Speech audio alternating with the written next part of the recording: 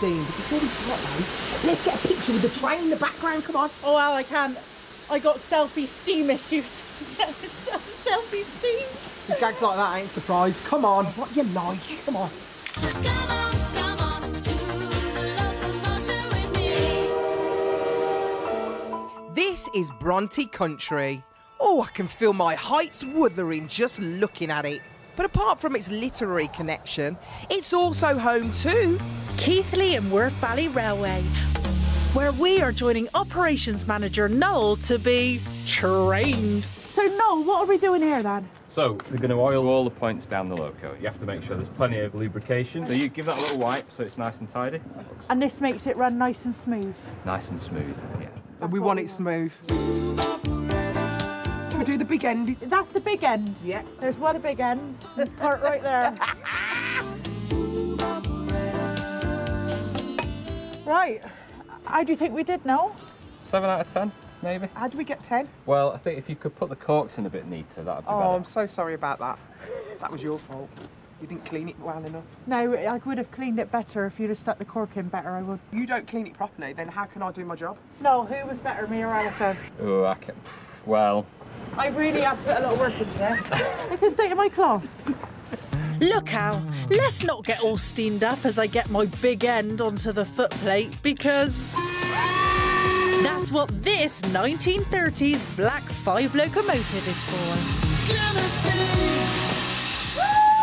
Oh my God, this is awesome! Oh, we're picking up some speed now. How many miles an hour are we going? 12. Oh. before Josie's head explodes from the speed.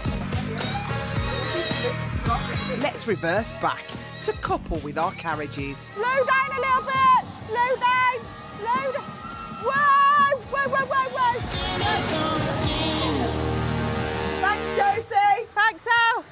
So, Noel, tell me a bit about Keighley and Worth Valley Railway Line. The railway's been here since the 1800s. It was opened to serve the mills in the local area.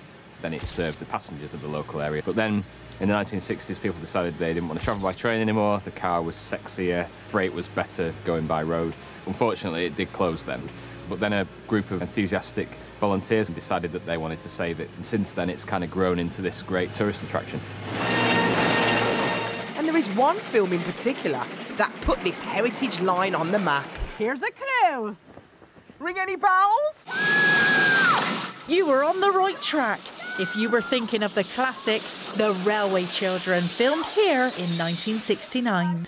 And talking of classics... Come on, baby, do the locomotion. Keeping the boiler at temperatures of up to 1,000 degrees is the responsibility of the fireman. In this case, Ollie. Just one of the hundreds of volunteers who keep this amazing line going. Do you volunteer so you get to play with the world's biggest model railway? Well, I actually work on the railways as well as a signalman as my full-time job. So I get to work on the railways there and then come here and play with steam trains. It's great. Something tells me you like trains. Just a little bit. Now it's my turn. Okay, guys, let's do this. One team, one dream.